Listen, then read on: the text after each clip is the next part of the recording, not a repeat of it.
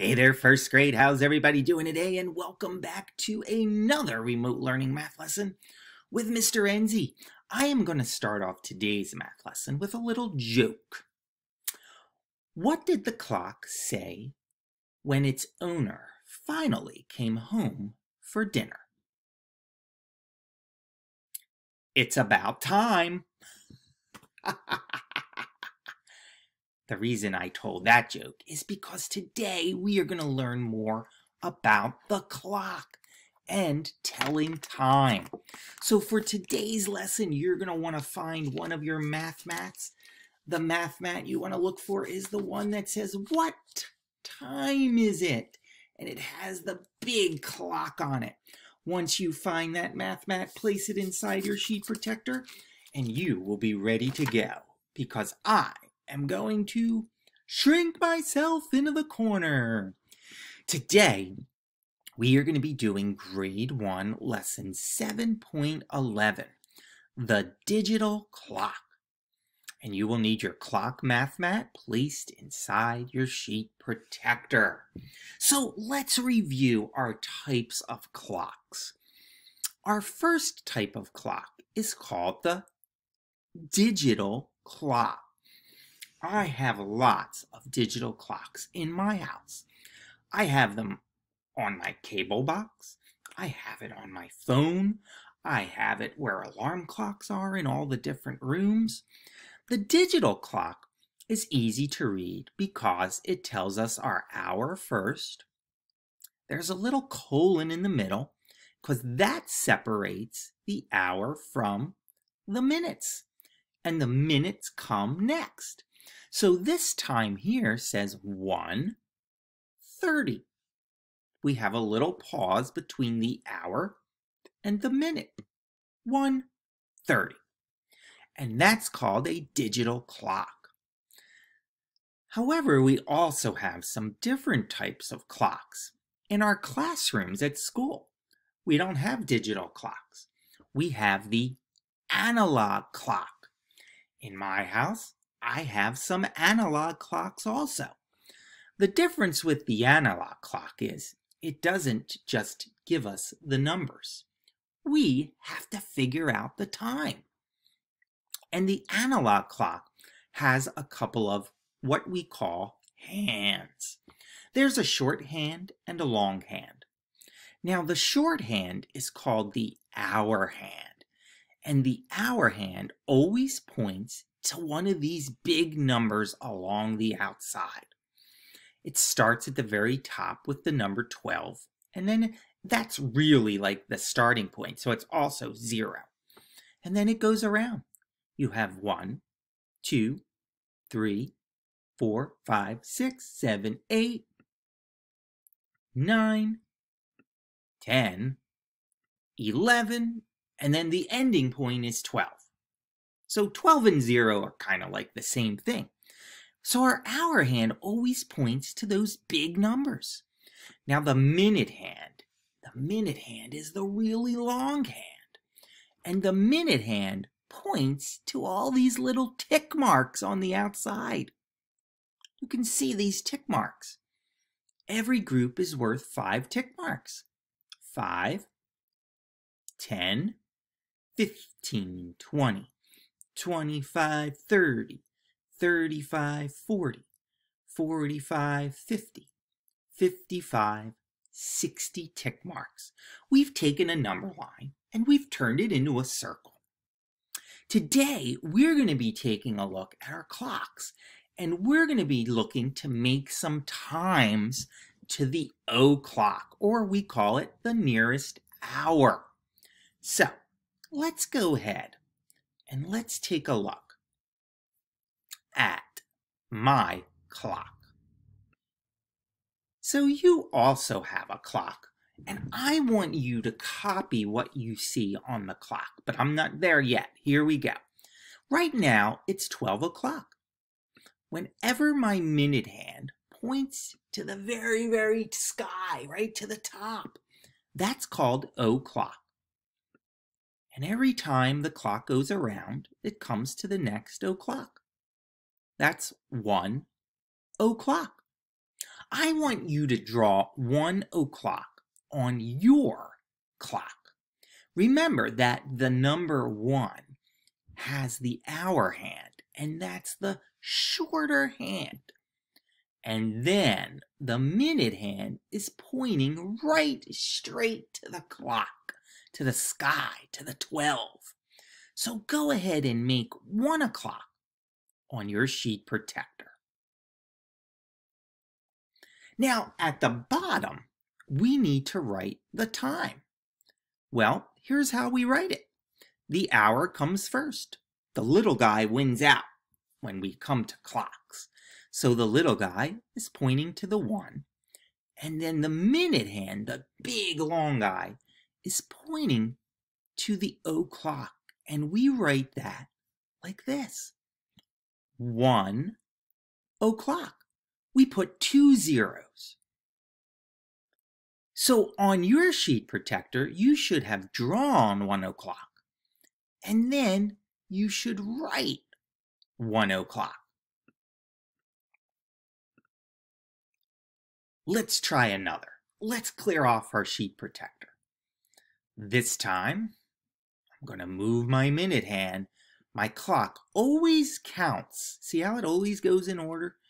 To the 3, to the 4, to the 5. And when I go all the way around again, I come to 2 o'clock. Go ahead and draw out 2 o'clock. Make sure your hour hand is the little tiny hand. It doesn't even reach the number 2. And then your minute hand goes all the way straight to the sky, all the way up to the 12. And then you're going to write 2 o'clock at the bottom. 2 o'clock. So whenever we see the 2 zeros, that's our starting point. And that is called the nearest hour. Now, when I go around my clock, I come to every hour. 3 o'clock. Notice the hour hand is pointing to the 3, and the minute hand is pointing straight up. 4 o'clock. 5 o'clock. 6 o'clock. 7 o'clock. You go ahead and draw this time on your clock. See if you can tell me what time it is. Make sure your hour hand is the really small one and it doesn't reach the number. The minute hand is the long one and it reaches those little tick marks on the outside. Once you draw your hands on the clock, write what time it is. Did you write 8 o'clock? If you did, awesome job. My clock keeps going around. 9 o'clock. 10 o'clock. 11 o'clock. And then we get to 12 o'clock. And that's called noon or midnight. If it's light outside, like lunchtime, it's noon. If it's dark out, then we call it midnight. We're all sleeping. So whenever it's 12 o'clock, we can also call it noon or midnight, depending on what time of the day it is. Awesome job. Let's take a look at some activities. I want you to draw this time on your clock. Right now it says 4 o'clock.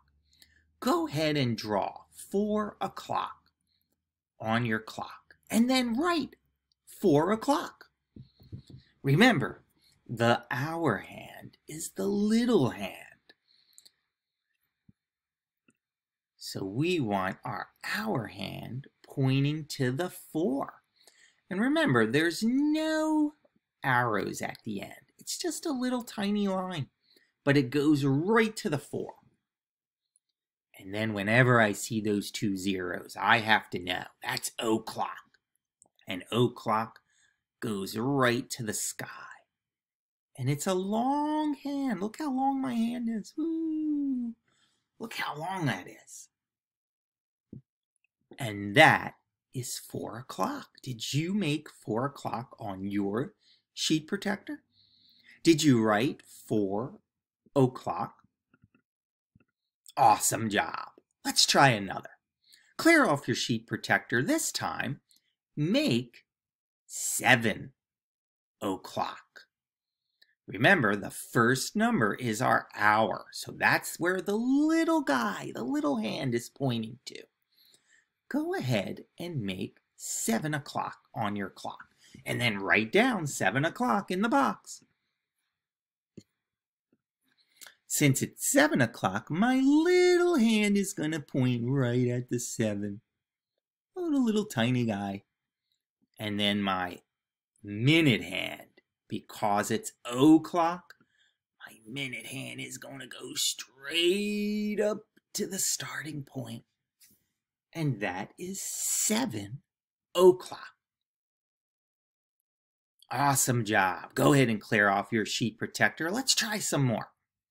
Here's another one. Ooh, this time, draw 2 o'clock. 2 o'clock. See if you can draw it and then write down the time. Remember, my hour comes first, so that's 2. So that's the little hand. He's going to point right to the 2, little tiny guy right there. Boop. And then o'clock is my starting point. It goes all the way to the top. And we made 2 o'clock. And our last one, you can clear off your sheet protector. Let's make 8 o'clock. See if you can make 8 o'clock. Same thing. My hour comes first and it's 8. So I'm going to point right to the 8. And because I'm at the starting point, my minute hand is o'clock, and that goes all the way to the top. 8 o'clock. Awesome job, first grade. Today we took a look at the nearest hour, and we not only drew our hands on our analog clock, but we wrote the time that we would see it on our digital clock. And the analog clock and the digital clock kind of go together. They both can tell the same exact time. You're going to have some activities to practice telling time. You're going to practice reading the clock and drawing the hands. And I can't wait to see how smart you are.